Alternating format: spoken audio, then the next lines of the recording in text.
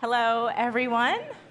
Welcome to our session, Bring Your Own Model to Data Cloud with Google Vertex AI. My name's Danielle Larigi. I am a senior developer advocate here at Salesforce, focusing on mostly the Data Cloud platform. And I have with me Christian Williams, Principal Architect at Google Cloud. Awesome. So you can follow me on Twitter using @DNLarigi, and you can also follow me on LinkedIn as well. That's where I post all of my technical blogs about anything that I'm working on with the Data Cloud platform. And you can also follow Christian Williams as well on LinkedIn.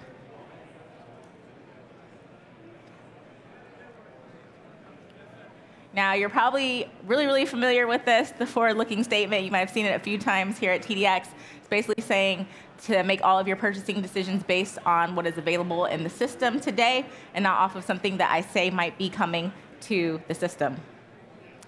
And you have an option to win a $5 Starbucks gift card by filling out this survey. I will say that I personally do read all of the surveys, so I really appreciate it if you fill it out. It helps me to get better as a speaker, and it also helps us to provide a better TDX experience for you all as well.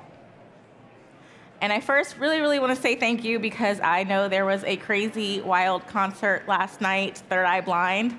This is an early session for some people, so thank you for coming to this session and being here today. Okay, so I'm going to go ahead and get into it. So how does Data Cloud work? Well, Data Cloud allows you to ingest data from multiple source systems using several out-of-the-box connectors. We have a Salesforce CRM connector, Marketing Cloud connector, as well as Commerce Cloud connector. You can also bring in data via S3, Google Cloud Storage, as well as Microsoft Azure using a file-based approach. And we introduced a new way to bring in data using BYOL, which allows you to bring your own data lake, doing a data share between Snowflake as well as Google BigQuery. We have a variety of SDKs for both mobile and web, and all of that data comes into Data Cloud to provide a single source of truth about a particular customer. From there, you can do all types of activations like Tableau analytics, segmentations, automations, and most importantly, the ability to use your Data Cloud data that's stored in your data lake for AI models, which is what we are going to show you today. How to use your data stored in your data lake in Data Cloud in a Google Vertex AI model. So we just released our new model builder, which allows you to build no-code, low-code models, but also to bring in models from both Amazon SageMaker as well as Google Vertex AI. And we also released the ability to bring in your own large language model as well from Databricks, OpenAI, and Azure OpenAI. So just looking a little bit at the bring your own model with the Google Vertex AI flow. So you're going to create a share, which is going to enable you to use the Data Cloud Python SDK and a Jupyter Notebook and Google Vertex AI.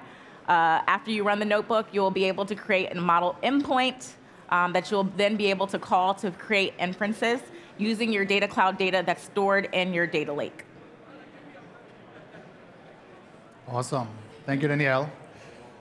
I'm going to talk a little bit about the Google portion of the architecture. What I'm showing you right now is the layout of Vertex AI.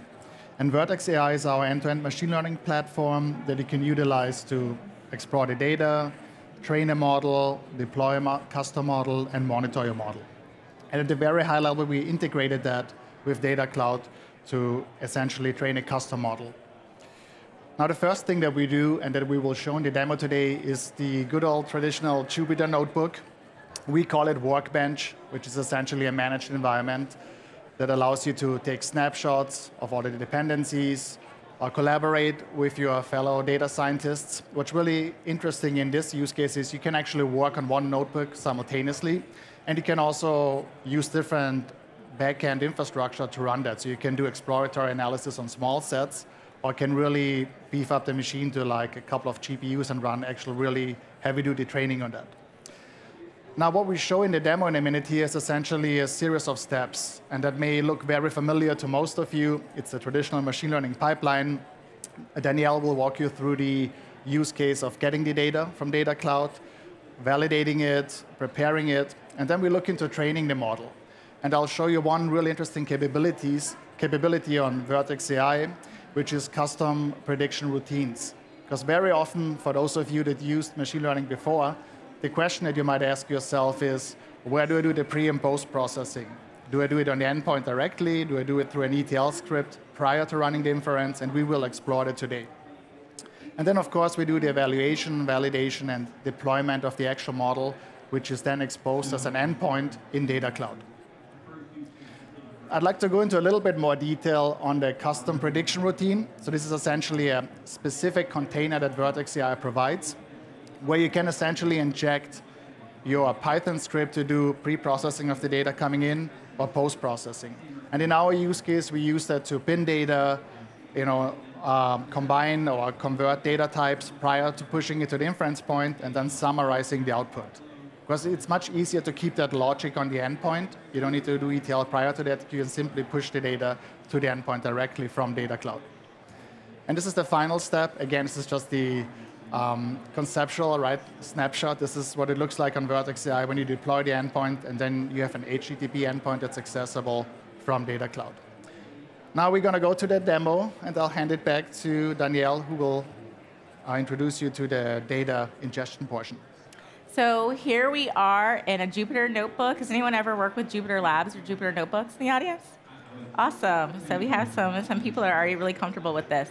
So you now have the ability to upload Jupyter notebooks into Vertex AI that can connect to your Salesforce Data Cloud and pull in data from Data Cloud. So we're just going to go a little bit down, and then right there. So what you first have to do is you first have to create a connected app in Salesforce. Who here has created connected apps to bring in data or integrate with an app? Hi. Okay, so you first have to create a connected app in Salesforce.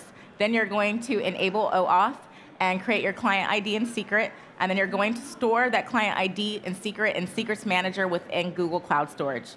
From there, we have a Data Cloud Python connector that enables you to make the connection between Vertex AI and Salesforce Data Cloud. That connection then enables you to access Data Cloud's data lake, which has data lake objects and data model objects. You can see here we have the ability to write a SQL query to fetch the data from one of our data lake objects, to pull that data into our Jupyter notebook to be able to use it as a training data set for our Vertex AI models. Now I'm going to pass it over to Christian. He's going to walk you through more of the exploratory analysis that's happening in this notebook, as well as the how we're going to create the model endpoint and train the model. Awesome. Thank you, Danielle. So I'm just going to rush over that because we're a little bit pressed for time, but for those of you that ran notebooks and did some data science before, that's just the classic exploratory analysis. This is where we look for missing values. Here we're looking at the standard deviations of the classes, right? Because you want to make sure that the model that you use to train, or the data that you use to train the custom model doesn't have any bias and doesn't have any strong categories. And then we also look into visualizing that, so we create a variety of histograms, again, looking at the different attributes. And by the way, this is a recommender example, so we are trying to do product recommendations based on customer data. And there's a little bit more, which I'm not going to go into detail to, just like histograms and class distributions. One thing that's interesting is this one. I'm sure many of you have seen it before, the good old classic confusion matrix, where we look into correlation between different features. And that's important for linear models because they tend to get skewed if there's strong correlation, so we look at that as well. But at the very end, once we're done with that, we use scikit-learn in this toy example, right, to essentially perform hyperparameter optimization. We do some grid search on the best parameters for learning rate and so forth. And then finally, here at the very end, we get the actual artifacts, right, which is a model artifact, which is the model itself, the trained model, and the encoder portion, which is essentially a script that does the pre-encoding for us. Now going back to the previous notebook, just 1 second here. I have to open my second notebook. Apologies for that. So if I go back to, here we are, because I zoomed in. Go back to the I think you have it right there, second tab. Third notebook. Yeah. Thank you. We have the model now. We have the the actual trained model file. And what I'd like to do now is I'd like to actually deploy that to a container.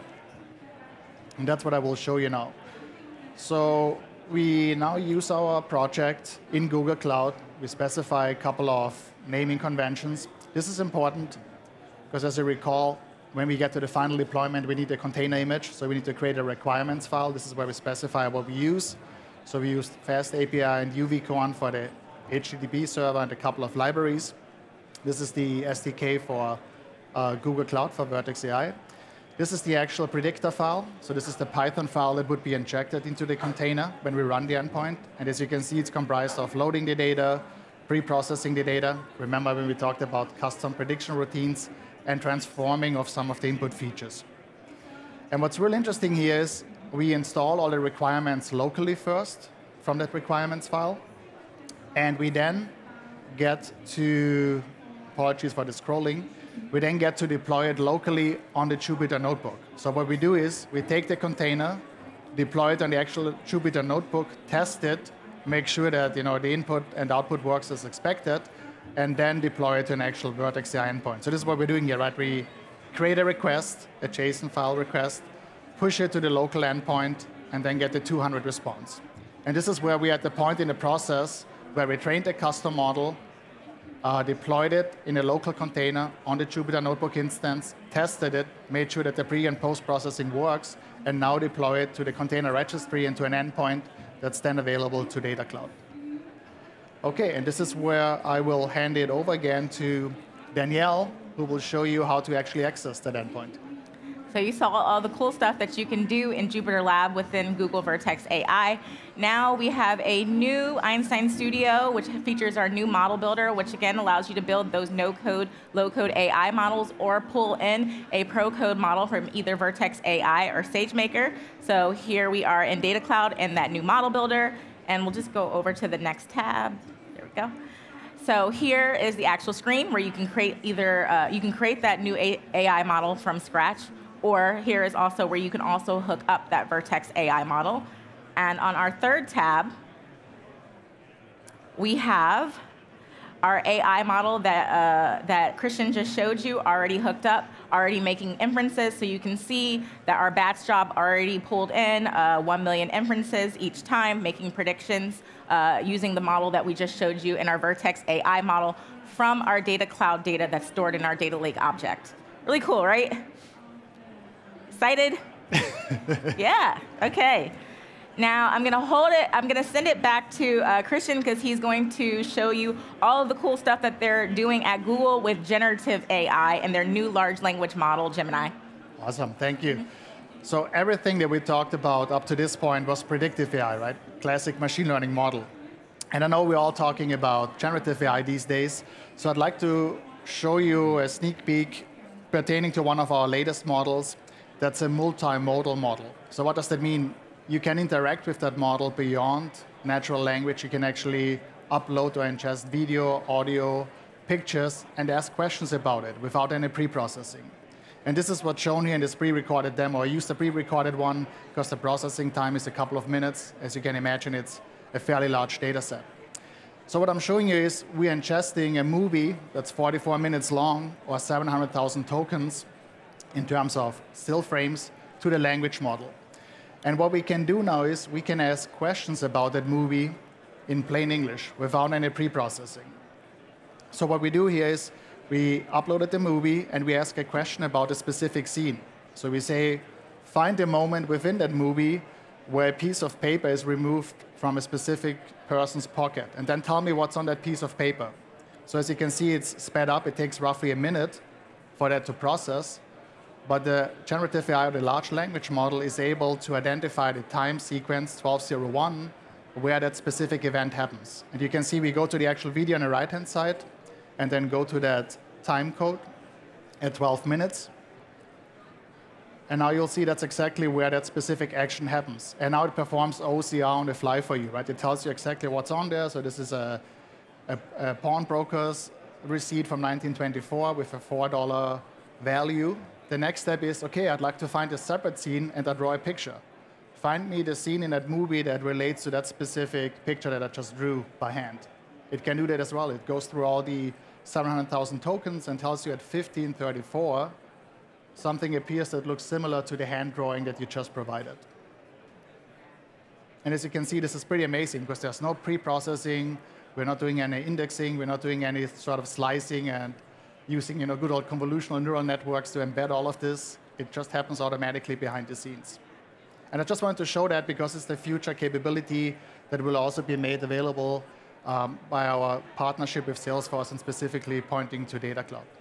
Thanks again. I'll hand it back to Danielle. Awesome. So the reason why we're showing you this and the reason why this is important is because also what just released in February with Model Builder is the bring your own large language model capability. So you can currently bring large language models from OpenAI as well as Azure OpenAI, and we are working with Google on being able to hopefully pull in a large language model such as Gemini into Model Builder. All right, now, let me exit here. I wouldn't leave you without resources. So we have a GitHub here that walks you through some sample use cases working with AI. So if you want to scan that left, and on the right we have a QR code where you can learn more about Gemini specifically.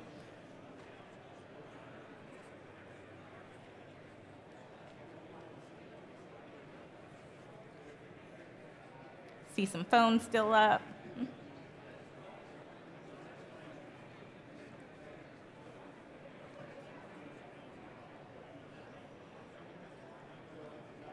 Okay.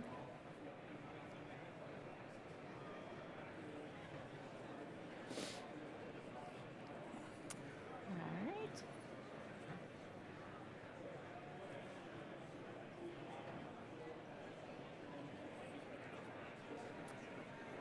And I just want to say, once again, thank you for coming to this session.